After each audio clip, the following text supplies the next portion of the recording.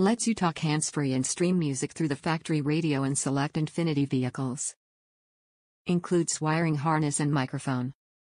Add Bluetooth to your Infiniti or Nissan. You love your Infiniti or Nissan and its satellite radio, but you really want the convenience of Bluetooth. USA Spec designed the BT45-INFI adapter for 2003-10 Infiniti or 2007-12 Nissan Altima models with satellite radio, and the package includes everything you need to install it in your vehicle. It allows your Infinitis radio to communicate with any Bluetooth-enabled devices with A2DP audio streaming.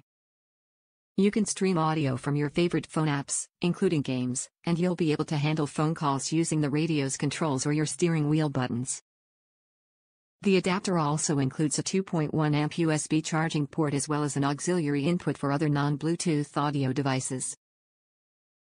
It supports text display so you'll see song and artist info on your factory radio.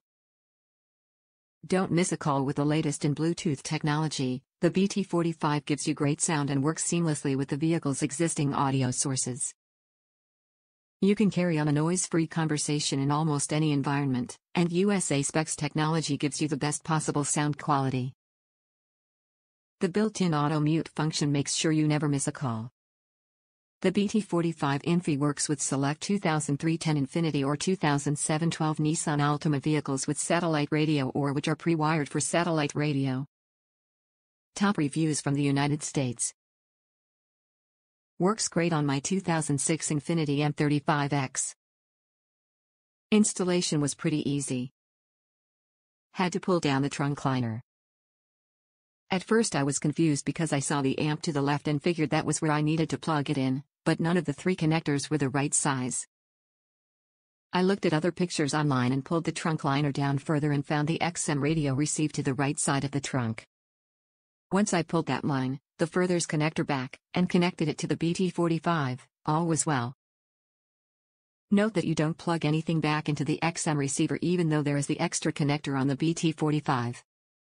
The other thing that was confusing at first is that my radio was on preset C and I kept trying to get the BT45 set up, but it would work. Then I reread the instructions and noticed that it needed to be on preset A. There is a button on the radio face for switching between preset banks. Once I did that, setup worked. Quite happy with it actually. I do what they include some double-sided tape to mount the BT45 in trunk space. Right now it is staying in via friction when I push the liner back, but I will need to pick up some mounting pads or something as I don't like the idea of it floating around back there.